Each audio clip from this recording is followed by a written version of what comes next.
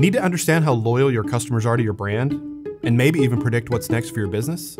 There's one question you should definitely be asking. Let's dig into Net Promoter Score, including nuances you need to know and mistakes you should avoid.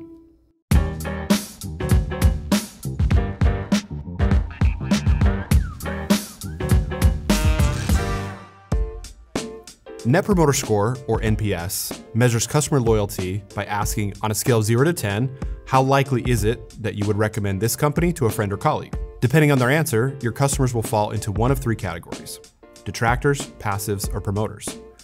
Detractors are unhappy customers. Passives are mostly satisfied, but could be swayed by your competition.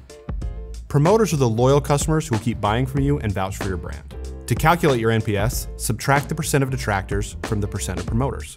So if 60% of your customers are promoters and 40% are detractors, your NPS is 20. You might be wondering, what's considered a good NPS? In general, a score of 0 to 29 is acceptable, 30 to 69 is great, and 70 to 100 is excellent.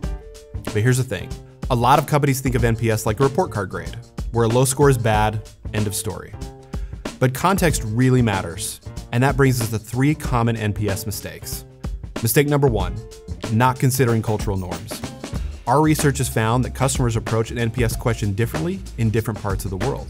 This is especially important for global brands to keep in mind. But even if you're not at that level, it goes to show that there may be other factors at play in your NPS results. Mistake number 2, not using benchmarks. A good NPS can vary widely by industry. SurveyMonkey has benchmarks to help you put your results into context and see how you stack up against competition. Internal benchmarks are also important, so collect your NPS at least once every 6 months. Any progress you make in raising your NPS counts toward your brand health and customer experience. Mistake number 3, not asking follow-up questions. Asking customers for context in addition to their rating will help you better understand your NPS. This can be as simple as an open-ended question that asks, what is the main reason you selected that rating? But you can also use skip logic to tailor questions for detractors, passives, or promoters. For example, you might ask a promoter what they like best about your products, while a detractor might see a question like, what was missing in your experience with us? Let's close out with some final NPS inspiration. NPS is an easy way to quantify customer loyalty, and it's benchmarkable. NPS uncovers pain points in your customer journey so you can focus on addressing them.